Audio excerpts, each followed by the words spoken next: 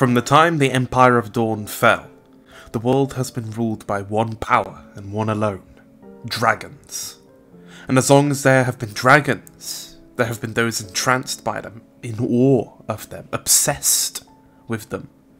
And sometimes there becomes a man so obsessed with power, so obsessed with dragons, that he will stop at nothing to follow that dream. In 54 AC, eggs were taken from the dragon pit, a small clutch laid by the mighty she-dragon Dreamfire. This would not be the first eggs taken, nor would it be the last. What captivated the people so much was the sheer amount taken. 3 eggs, a full clutch, taken and sailed across the narrow sea. From there, who knows where they went. Yet, this is not the full story, for there were more eggs taken that year. One man, one fool obsessed with dragons and power, make a daring move of their own, not on Dragonstone, but in the place of kings. Sir Lyman Hightower, a cousin and well-liked squire of the Lord Hightower, had become utterly obsessed with dragons, ever since his mother read to them each night, telling tales of the conqueror, of knights who had ridden to slay dragons, of the times where dragons ruled Essos, and by extension Planetos.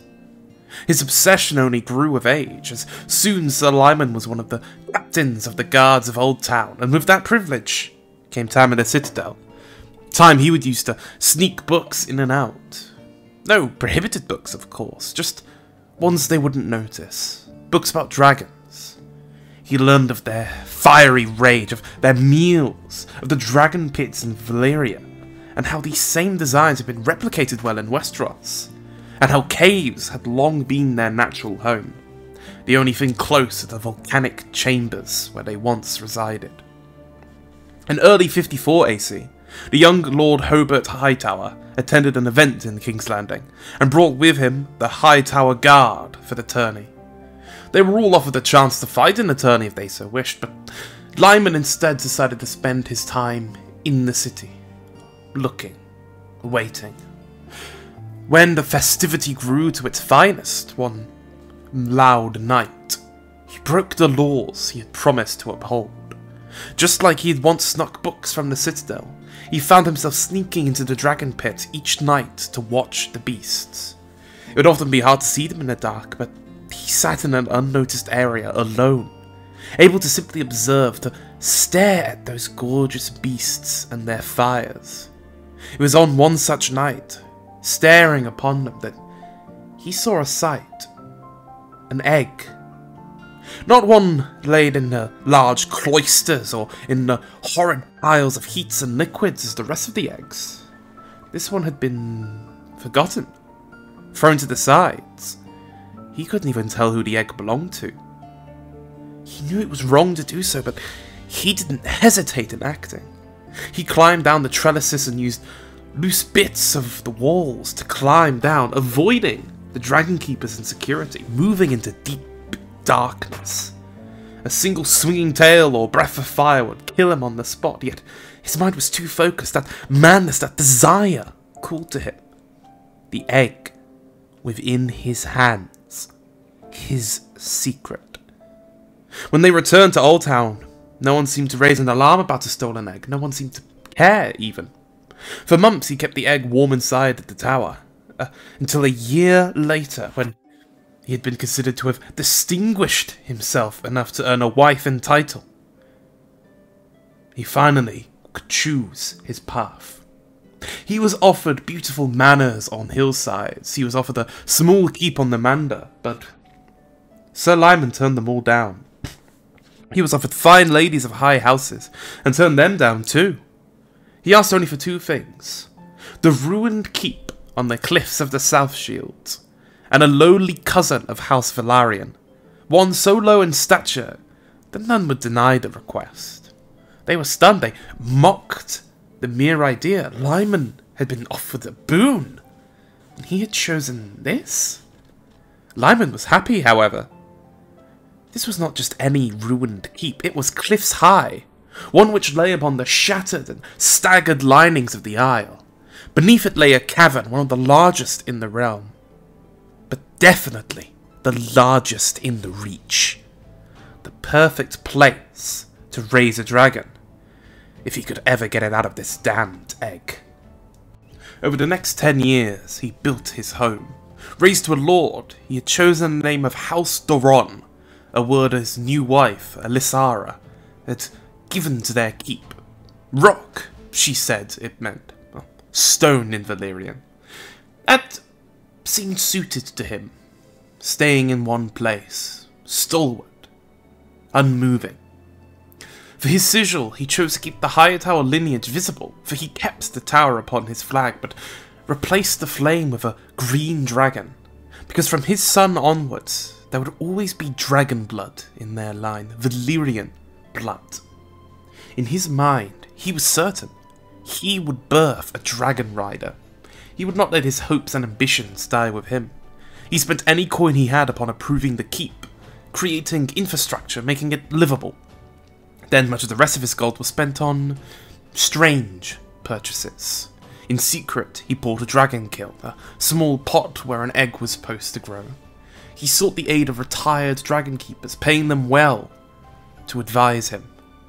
His son, Griffith Doron, was born in 61 AC, and on his 12th birthday, he was shown the secret, the dragon egg. It was beautiful, a purple shade, emanating a warm heat from deep inside it. From the moment he touched it, he became fascinated, sharing in his father's desire to learn more and more. He began to study, buying books from the Citadel to learn more of dragon keeping and rearing, as if he expected the dragon to hatch, demanded it to hatch. By the time he was 16, he was married, but only as his father had arranged a marriage with a Valyrian girl, like he'd always requested. The blood of Valyria was needed for dragons, he knew that, and so he'd followed in his father's footsteps, strengthened their bloodline, and married a Valyrian girl. He spent little time with his wife, never knowing her, bothering with her. In fact, he even spent her dowry on a new set of books. Serwyn Doron was born in 83 AC, and immediately Griffith took note of reading his books and dragon keeping, about how baby's warmth seemed far greater at awakening an egg than any pot or purpose. It's why Valyrians laid their eggs along their babies, to forge a bond with each egg. Yet he never truly saw it as a gift to his son, more a means to an end. The egg was his, it was meant to be his, and so he sat by the bed each night, so that he too could be near the egg, waiting.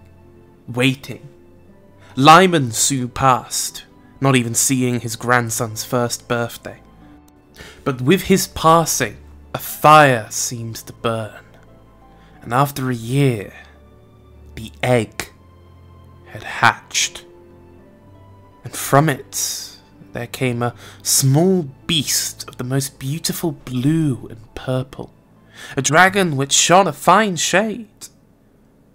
It looked beautiful, a sapphire.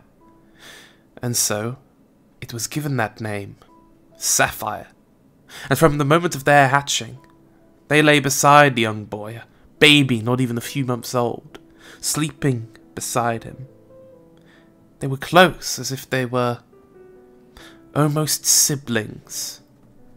Griffith was enraged. It was his egg, given to him by his father. It hatched for the boy, but the boy was his blood. The boy would get the damned dragon when he was gone. That night, as young Sapphire curled beside Serwyn, Griffith demanded the dragon be removed, that they be chained and carried beneath Cliff's High, where he could train her, where Sapphire would come to love the man who had dedicated his entire life to the damned dragon. He kept it there in secret, far from anyone, and if any were to find it, well, he'd claim it was a wild dragon, chained for the safety of others, to keep the truth of the egg secret. Sapphire just needed time. Soon, she'd forget Serwyn, and be ready to bond with her true rider.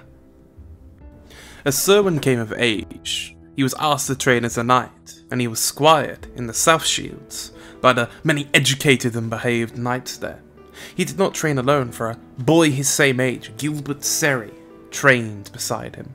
The boy was the heir to the South Shields, and a vindictive and cruel child, one who paid no credence to the lies and rumours from Cliffs High.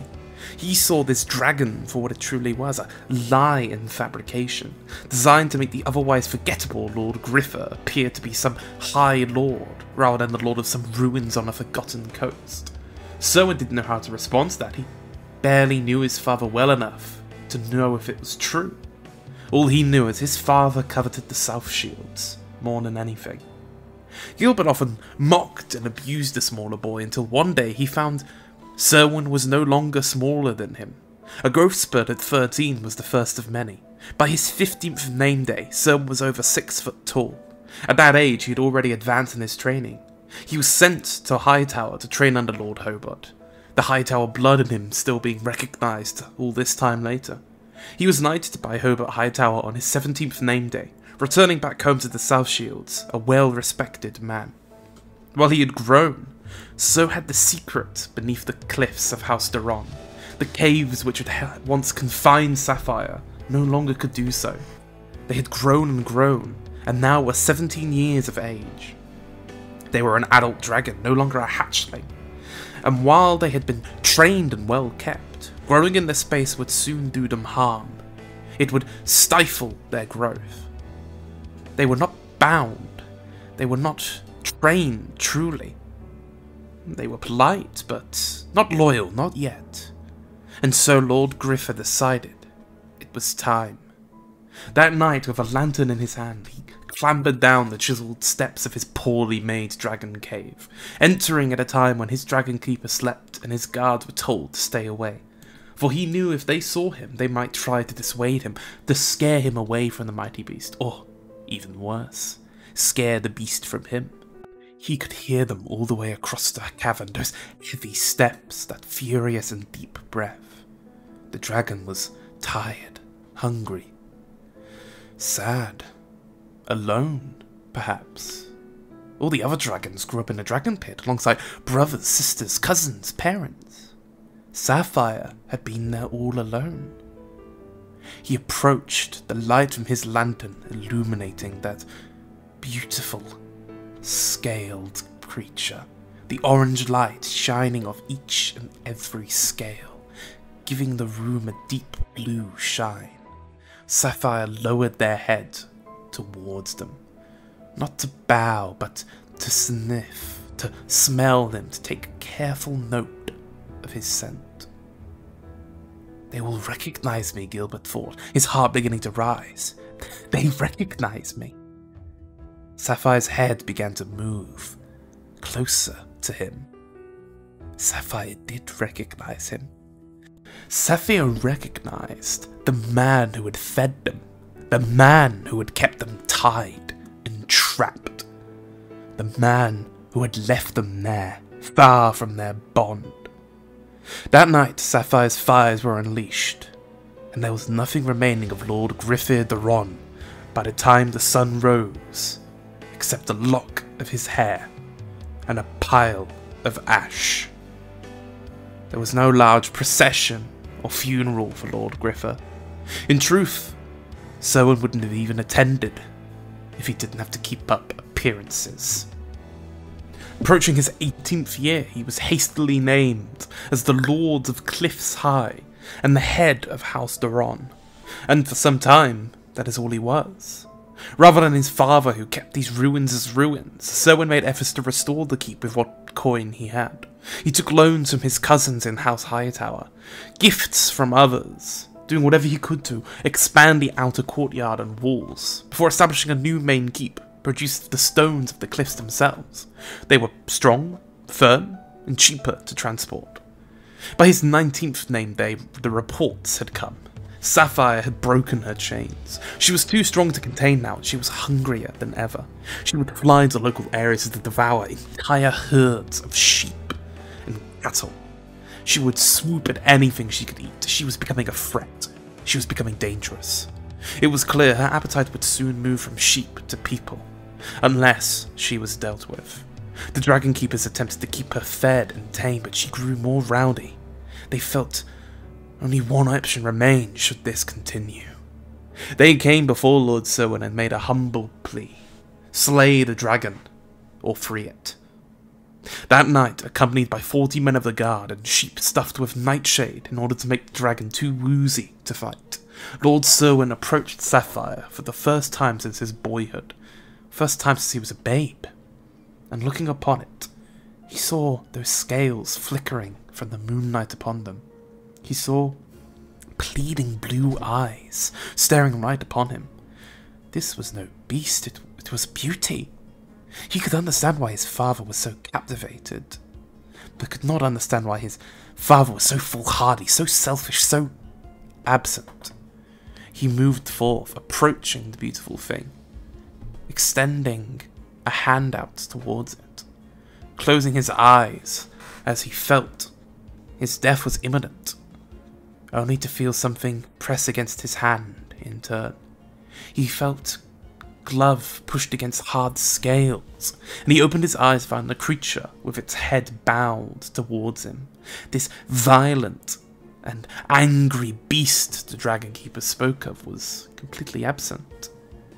The beast was lonely, abandoned. It was treated more like a toy than a being, only ever cared about when it benefited Lord Griffle.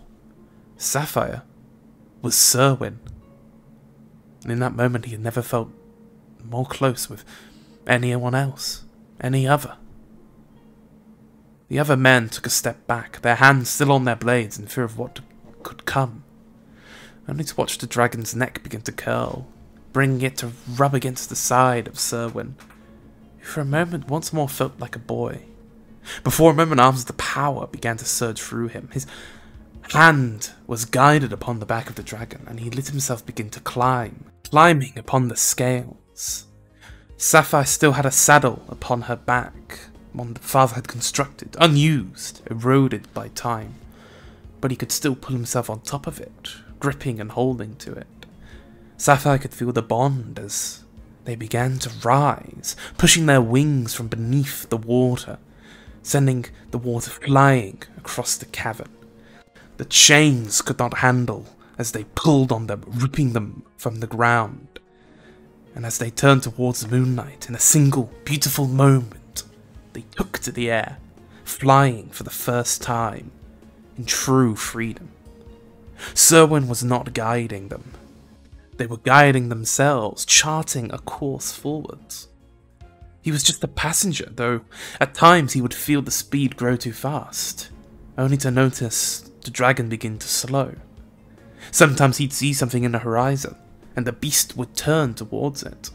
He gripped tight, feeling that if he let go, he'd be thrown from the saddle, as the two of them rode for the first time that night, and then again the next, until each night he would get a tighter grip of the reins. He would learn his movements from the saddles, and during the day, he would sharpen his Valyrian. He would read the books his father had left behind, reminding himself of his ancestry, his lost blood.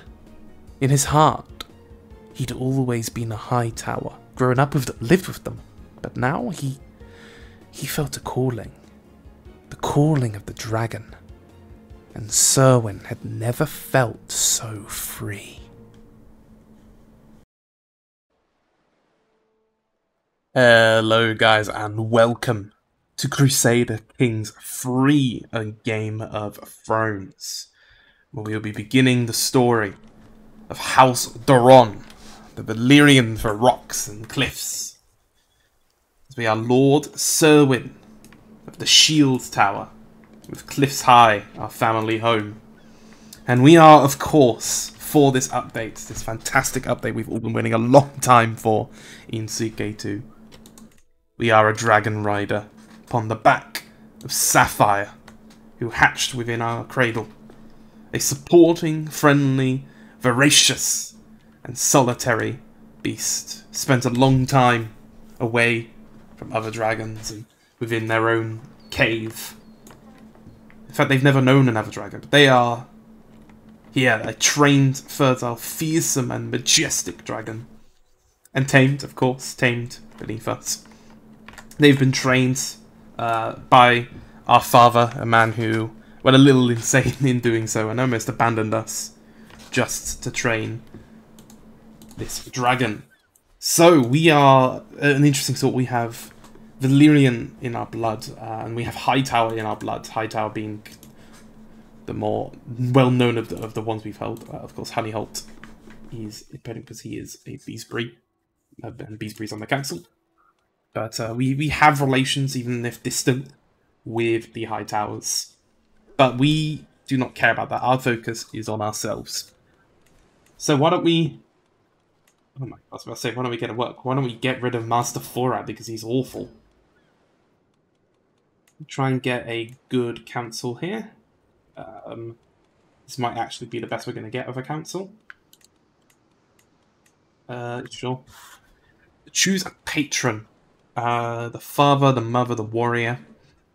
Smith. I think the smith or... No, the smith doesn't make that much sense. Maybe the mother or the warrior, because we are looking for a son. Our wife is Lady Joanna. She is young, she is our age. We have hope that she will have a child soon, hopefully, because we currently have no heir.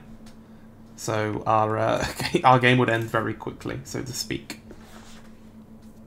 Let's get our... Just have a martial trait. Is martial my main? Yeah, martial's my main trait despite having higher, because I am a skilled tactician. But I have incredible stewardship. Mostly from 10 of it is from the spouse managing domain, but still 15 base is my highest base. But I wasn't trained on it because my father didn't especially care about it. He wanted us to focus on an army. So we will go with chivalry focus for now at least. And we will go for Lord Leader, just to get Prowess Parents, and then I think we go Strategist. We might as well. I mean, if I've been trained such, I think it does make sense to go Warrior. House 31. Not endorsed by my Septon. Yeah, start scheme to sway him. So, here we are. Finally in Crusader Kings 3. God, it feels good to be playing here, to be playing with dragons. And I know I've already written a lot of what I'm going to be doing for the roleplay for this. And this is going to be a long one to edit. So you guys are probably seeing this a long time after I even finished these. I just completely lose piety? Oh yeah, because I'm sadistic. I think I'm just going to forever be losing piety then. Because I can't think of a way that I'm going to get that's balanced. Oh, here we go. My wife, Lady Joanna, is bearing my child. That's good. Got pregnant early. She's diligent, wrathful, and paranoid. Sounds about right.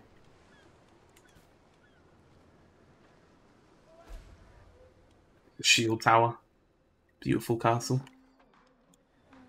But Cliffs High is where Sapphire has lived for a long time. This is where we have a sort of... Not an actual dragon pit, but a pseudo-dragon pit at the very least. King Viserys is apparently going in and out of existence there. We have an... Oh, it's fucking Gilbert. Fuck you, Gilbert. Oh my god. I absolutely want Gilbert dead. I hate that guy. Where's he going? Oh, he's going to the Arbor. Aemon is dead. Balon is dead? Don't know, Balon's dead. Alicent is pregnant. The Realms, the Light, Rhaenyra off on Dragonstone. Eric. Serwyn. Horace. Orwyn. Lionel. Lionel Doron. It's a good name.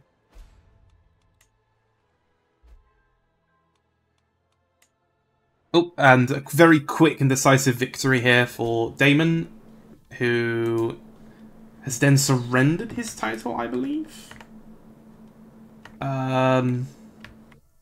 It looks like he has. Later on, it's contagious. The information will say. So he... What? I will try and see. Okay, jeez. Made up a fake claim that my wife was incestuous. Jesus. So I'm confused. Has he surrendered the eyebrow? Or... I'm not sure what exactly happened there. Let's see what we can do with... Let's try and deepen our bond with... oh, it uses that instead of a ski. It counts as... I do that instead of the increased relation. Let's spend time with our dear dragon. We want to get our relation up with him. Deepen the bond, of course.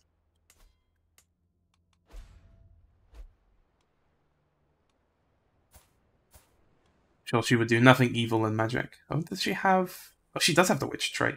Interesting. A miracle worker and an elusive shadow. That sounds about right. Prince Makar. That is... I thought I had canon kids on. Guess we'll go for Prince Makar instead, then.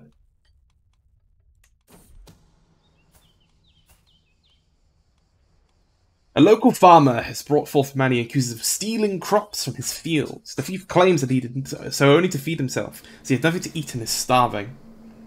And the law is clear.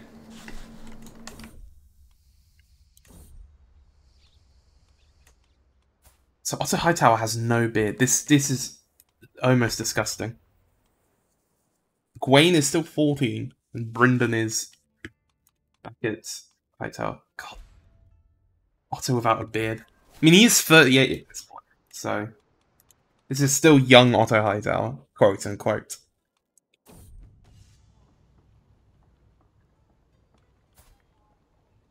At first I thought a simple footman, a fool for stepping into the training field. Although John seemed no threat at first, it became quickly clear that the wound that he would be unable to stop his wild and vicious strikes from hurting me. Disarming him suddenly became a matter of life and death.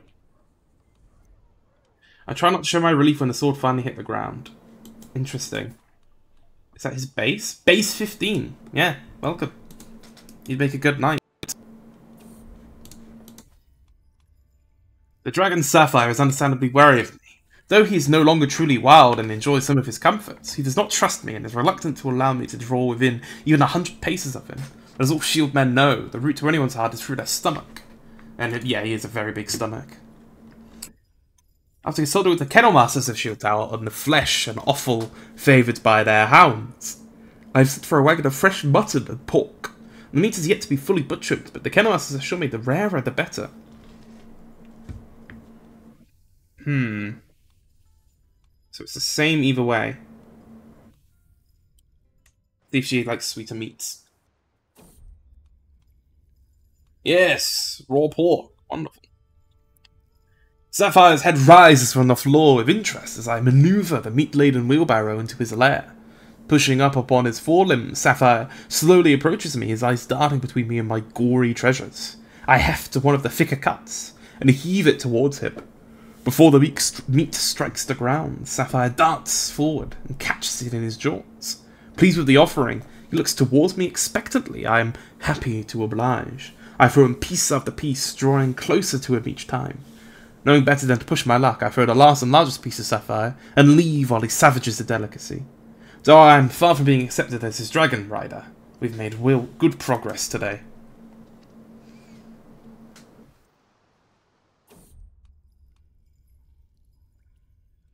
I take my morning porridge outside on my balcony, where I behold a brilliant blue sky with nary a cloud in sight. Something in me knows that this is not the day to spend idly inside my castle. It is as if the father himself made today for a singular purpose, flight. And yet I feel cautious. Sapphire's last several flights have not gone well. Over the past few mutants, he has on occasion chosen to selectively ignore those commands he finds inconvenient, commands that usually related to me trying to avoid falling to my death. Still, more riding time could improve both rapport and Sapphire's willingness to heed my commands. Let's have a go. Sapphire greets me almost eagerly as I enter his lair catching a saddle. Clearly I am not the only one yearning for the skies. With uncommon agreeableness, he allows me to attach the saddle and mount him, and with a nod to my attendants, we step out into the open air. As soon as we are clear of the last gates, Sapphire leaps into the air, relishing the freedom. With each beat of his wings we soar higher and higher, until my castle is but a distinct splotch of colour below. He's in rare form today, and under my reign Sapphire feels as swift as the legendary Nassarian, and as powerful as the infamous Tarax.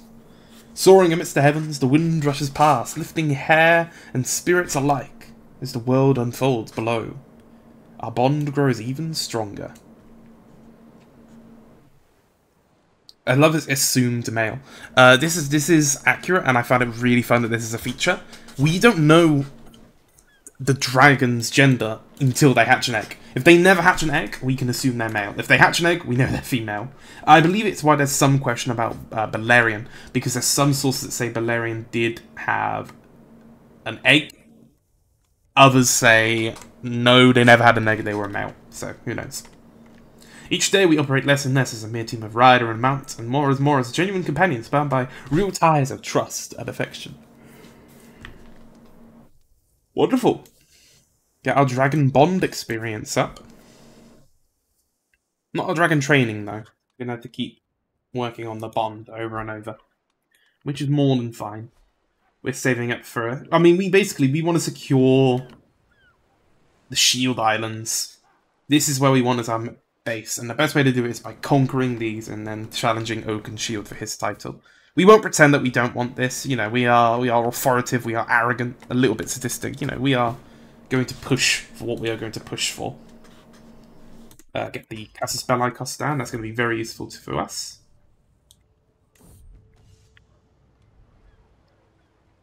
The proud applause as I lunge, and our admiration makes me bold. So pulling back, I attempt a new technique I've been practicing. The wounds flow through me and into my mace as if me and my mace were one. Leo is defenseless before me. I could keep going and wound him. No, we'll end it there. Well fought. I'm a sadistic, but I don't want to be publicly sadistic just yet. Some days he wants nothing more than to stretch his wings and prance around his shield tower lair, while the very next day is all but impossible to coax Dragon from his slumber. Sapphire's tastes are similarly varied. While he still eats all the butchered game my servants ferry down to him, I'm considering sending him to the kitchen for more delicious fare. Surely a nice treat would bring us closer together. See if you like pig. You did like pork. The Shield Tower kitchens work through the night of an offering for Sapphire. The meat is tender and moist, and its golden buttered skin crackles near to bursting from the stuffing within. Several of my knights look longingly at the meat as it is loaded from the kitchens, but this delicacy is only fit for Lord and Dragon. I wheel the cart into Sapphire's lair, and I am not about to call out when the dragon comes lopping in, skidding to a halt just paces away. His head swivels between me and the cart. Although he seems on the verge of lunging for the tantalizing prize, he holds himself back. Pleased to see Sapphires heed me so, I speak the words he longs to hear. Avor Zalvardis. I think that's what would be. Zaldrizis? Valyrian's very difficult to pronounce. I have not learned it. Basically, he was saying, come eat your bloody food.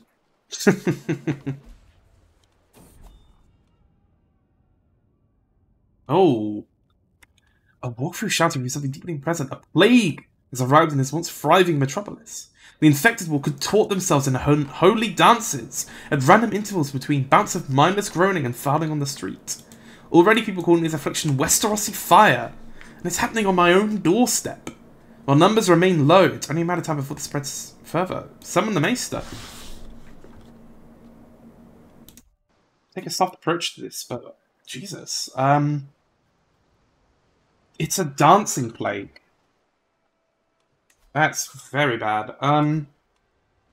Get you on controlling plagues. Okay, we have early prevention. We're gonna seclude for a bit.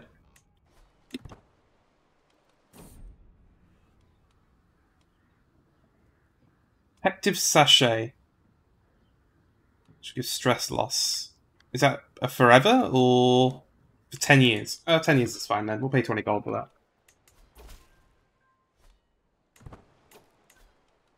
We can attack Grey Shield. I want to just go straight into this one. We don't need a big build-up for why we're going to attack Grey Shield. I mean, our early conquests are going to make a lot of sense. We're just going to hit them early, hit them hard, secure the Shield Islands. From that point onwards, that's when we're going to start having long-winded build-ups to why we're conquering the like. A fiery arrangement. From the near the clouds atop Sapphire, I can see an entirety of the Battle of Grey Shield as it unfolds. Tiny arrangements of our regiments crashing against the lines of our enemy. But up here they look almost like toys, being played with by the commanders in charge. My eyes drift to a cluster of rustling banners, making the position of the enemy commanders. I see Morgath. I love that he's so, like, spawned and spin it like that. As most of the other notable enemy warriors are congested around in a single area. Fiery grubs, I think to myself, relishing the flames to come. Prepare to burn. We've just basically destroyed his entire leading army in Dragonfire.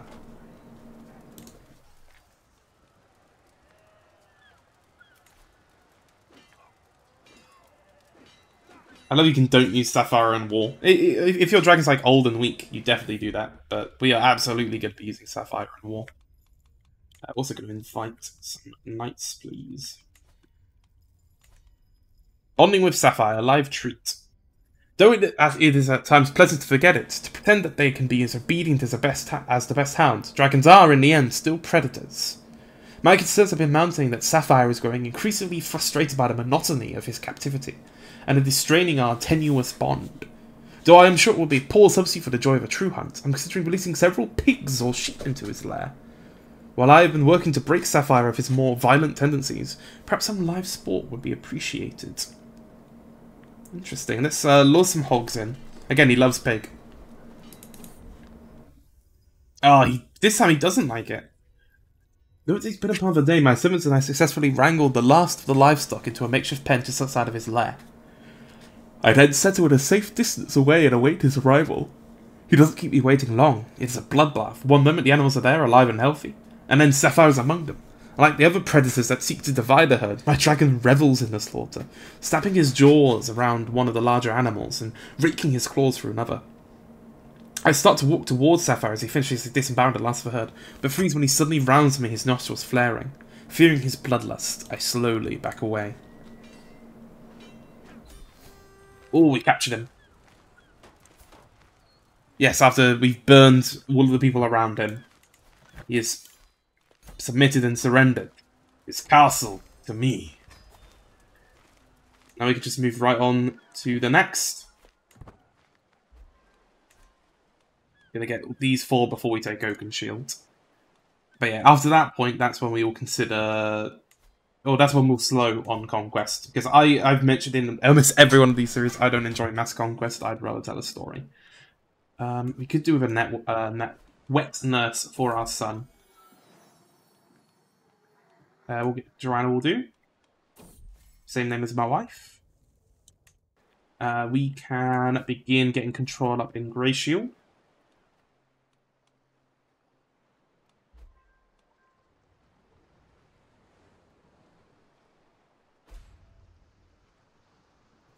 Manfred's boils are spreading as well. Don't know who Manfred is, but that's very awkward to have a boils named after you. We'll pay for disease recovery. The existence of a scheme to murder. Okay, I awaken from a slumber with a start, clutching at my temples as I frantically try to recall the details of my dream. A dragon soars across the open skies. A shadowy figure crouches behind a scorpion, poison glistening on the tip of its bolt. The dragon roars and falls to the sky as it pierces bolt through its wings. I need to find out who's trying to kill me.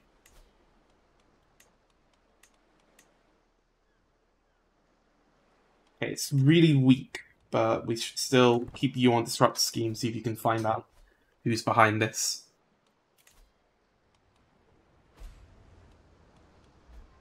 Let's see how our Plague is doing before I emerge from this. Where do I check Plagues again?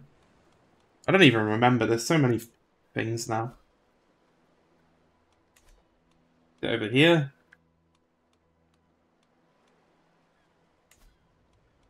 It is... so confusing to me to figure it out. It's not one of these. I don't even know. I don't see the plague. It has disease recovery, at least. I think we should merge out anyway, just so we're not secluded.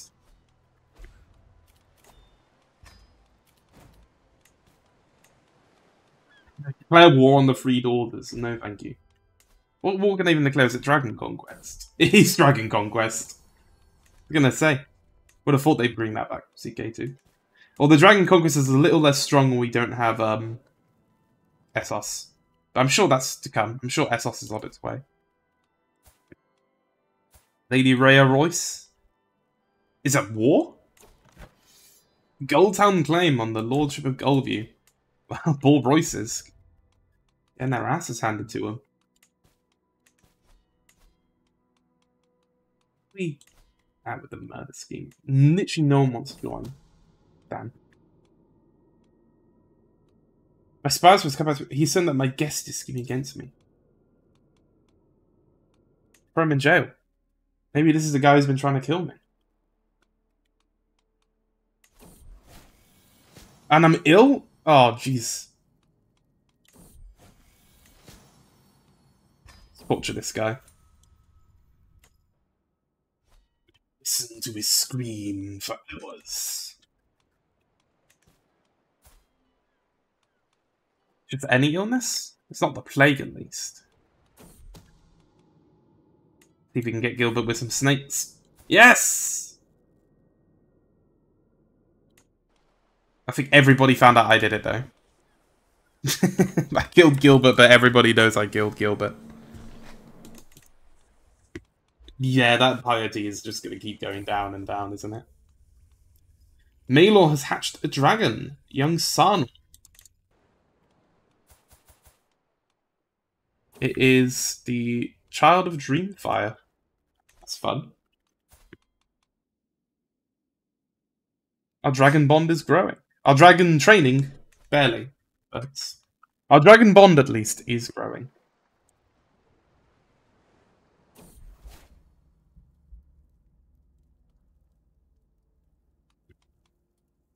Lose a trait ill.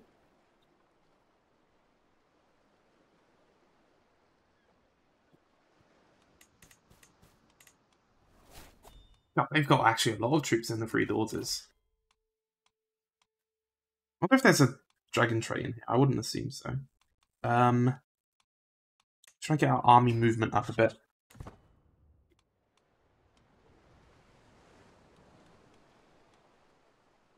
I'm progress towards faithful. I am never going to be faithful. Like, this is I'm not even sure to get me bonus piety. I'd probably have to get items. Expenses to court positions. Oh, I could maybe get it through court positions. That's true, actually. Is there any that gives piety? Master at Arms gives diplomacy per level of fame, which also could be good. It's a little expensive. Give piety? No. Oh, my wife is pregnant again. We'll pick a master. My wife is my master at arms. No, let's go with this Sandeman as my master at arms. Doesn't like me, but maybe he'll start liking me if I make him. Oh, he's my maester. Oh, then maybe I should have made a master at arms. Whoops. Oh well.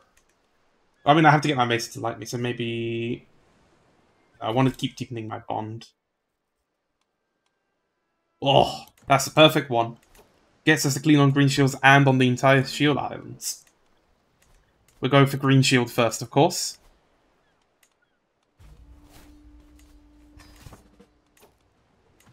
Get our troops sent over.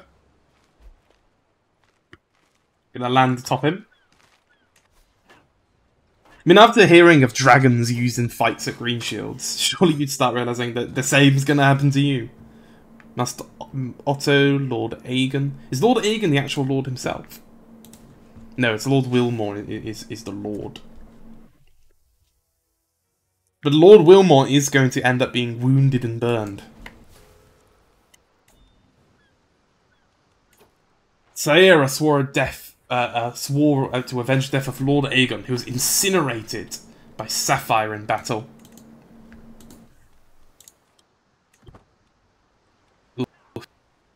Incinerated. They had a kid as well, that is a bit sad. And she owns this little, yeah, she holds that little island there.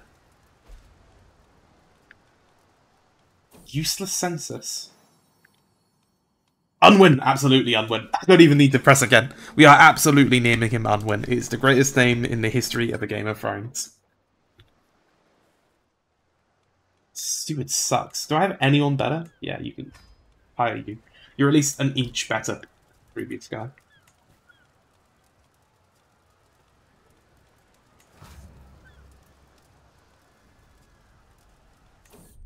Use dragon. I forgot you can click on in here. I stand before the walls of Green Shield, my Dragon Sapphire at my side. Our men surround our holdings, the defenders trapped within, covered behind their walls. Though we would doubtless force him to surrender with enough time, no walls would protect him from dragonfire. It's not without risk, but I could ride Sapphire to unleash his flames upon the castle. Be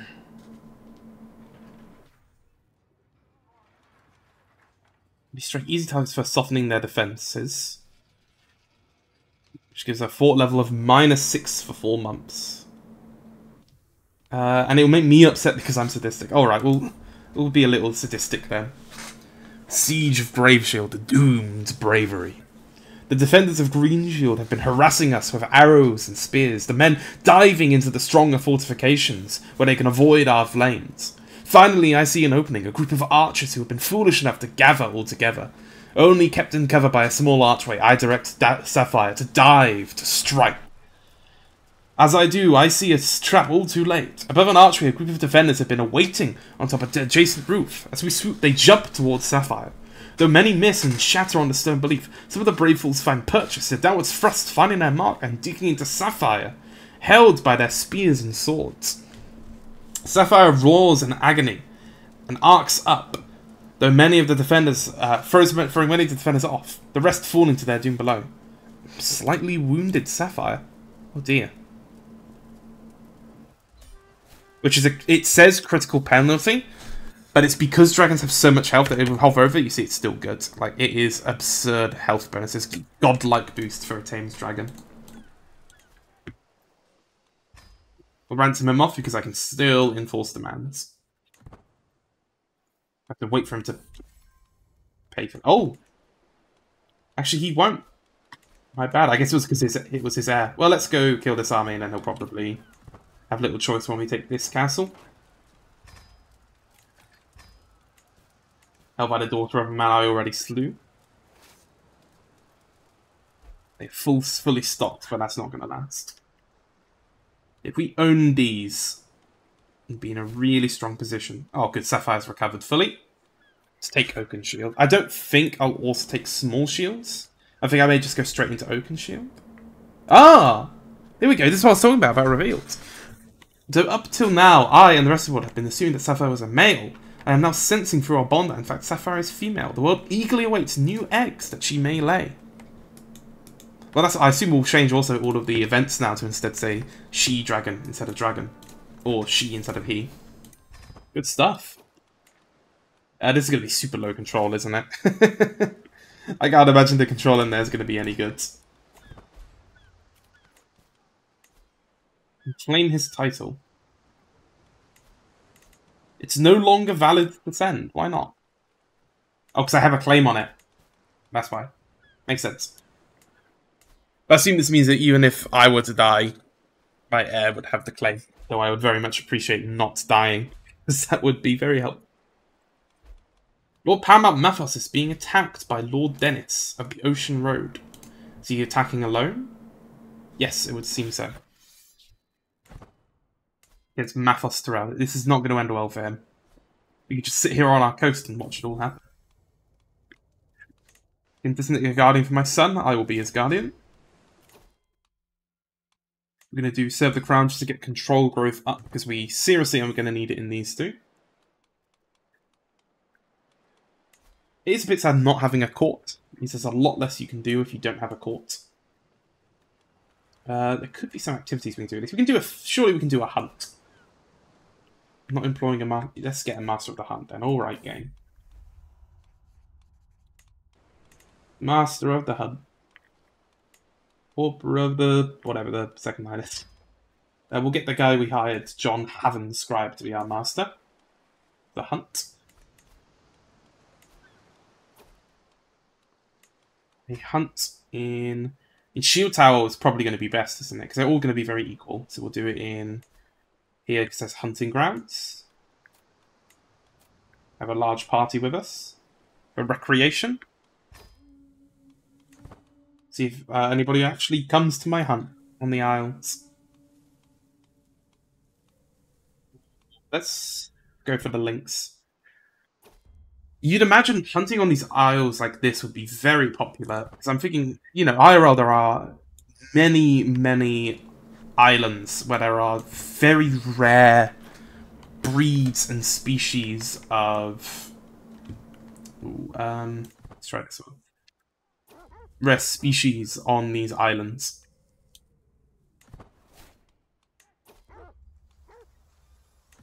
Hunt fails. Oh, god damn it. Fortunate. Not going to do a grand tournament. I could do a university visit, because it's not too long to get to Old Town. I could do with educating myself. Becoming a better tactician, perhaps. We could even say that, you know, I'm heading there to pick up perhaps some ancient books on dragons, although I can't imagine let me have them.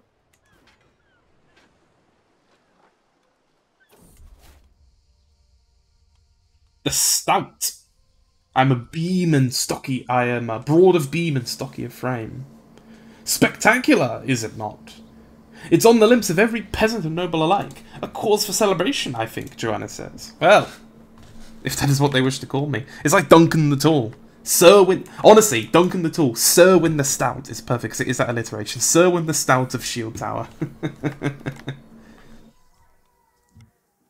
I could give him gold for it. No, you should keep your tooth, Lionel. Lionel's first in robing. My lord, no one can find your garments. Oh, is this the Prince of Fashion thing? That has given not only my raiments, but the boy's wetness. I had no part in it. He dressed himself, Joanna responded with a giggle. Little scoundrel. So he's a Prince of Fashion? You always get this Prince of Fashion event, I swear. It's so common. Maybe just some common traits that kids want to steal their dad's clothes. Nearly got our dragon bonds to full. And then we can rest dragon bond. Because dragon training, I believe, just comes through battle. Time spent training or in combat together. Maybe when my bond is full, I will be able to directly train.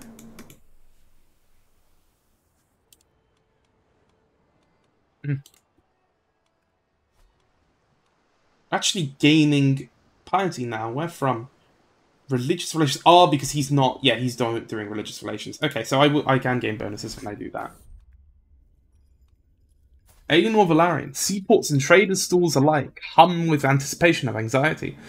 As a newly hatched dragon egg... newly hatched dragon's egg. The fleeting conversation of a girl named Eleanor. I gave Eleanor Valarian, who has hatched her egg. She has named her hatchling Maelstrom. So Eleanor's little sister. What the hell happened to Lena? Yeah, God, she's disfigured. I wonder if Lenor's going to survive this timeline. Part of me thinks he may not. Chicken pox is spreading all over the place. Jesus. Now another war? For the claim of Bywater. Why is the entire Reach getting involved in a war over Bywater?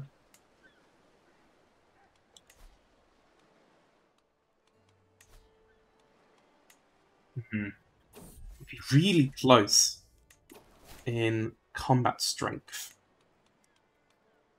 We went up against him. Maybe we'll spend a little bit of time because we don't have any men at arms. So what do we have? Because I literally have never played a Shield Islander before. So I'm not fully sure of the bonuses one would be granted. Okay. Armoured Footmen.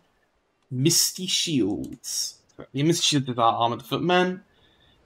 Hailing for the Shield Islands, these regiments are battle-tested against the most fearsome Ironborn Reavers. Are ready to respond to raids in moment's moment. Lots of negatives, but also some very good positives in our own lands. A lot more negative than the base, actually. That's surprising just how many more negatives there are. Hand Messengers. So these are the Breachman ones. They are just better horsemen. Because, I mean, armored horsemen would be too expensive for us anyway.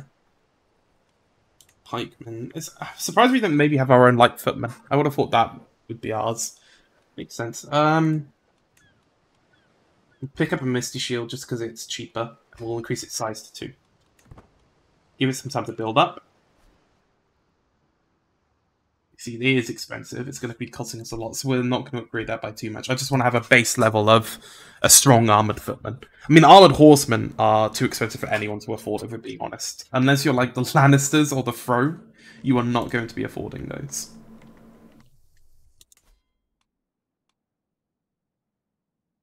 Broken, interesting. So, if you lose your dragon, you lose a bit of health, get prestige, fast up in legitimacy. That's interesting. God, she's had a lot of kids, hasn't she? Maker, Maylor, Gaiman, Maylis. No daughter yet. Can I stop getting ill? Why do I keep getting ill?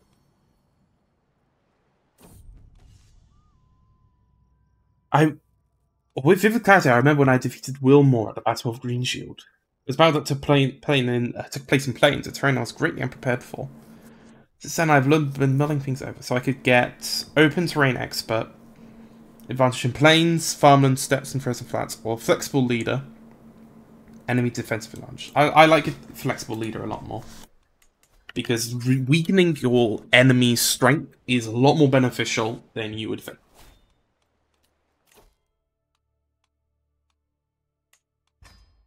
Control ones, and then we go back to Strategist.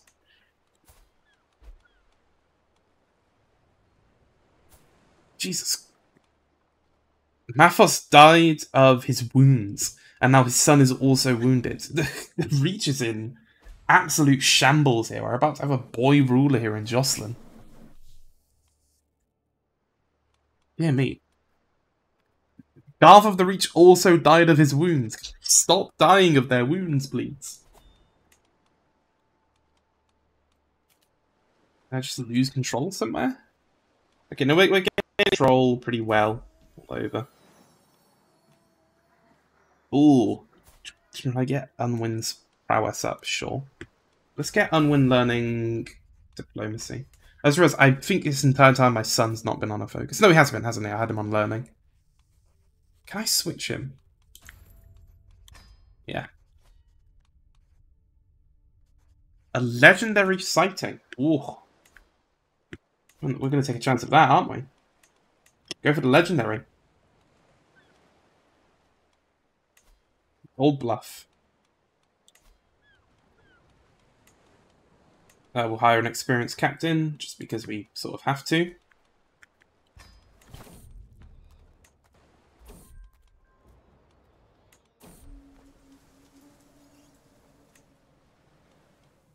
Low success chances. I assume me being ill is certainly not going to help the success chance of this. A white bear, come on. Perilous journey, gentlemen. Only a 30% chance. Let's trust John.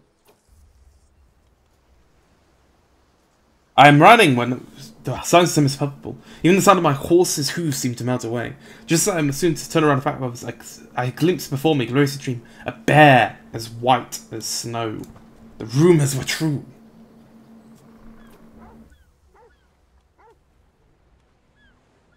I think the bear's gonna come home. He has.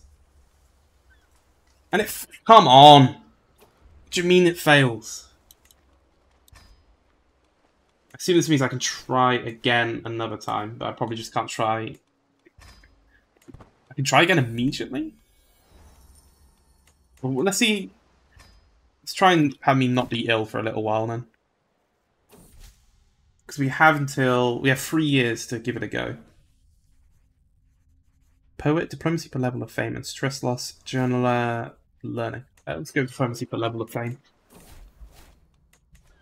Oh look, I'm no longer ill. Guess what I'm gonna do? There's only one place he can be. If he wasn't where he was before, we're gonna bring attendance with us. Oh, I can't host it for 21 months. Okay, never mind. There is a limit on when I can host it. Fair enough, game. Fair enough.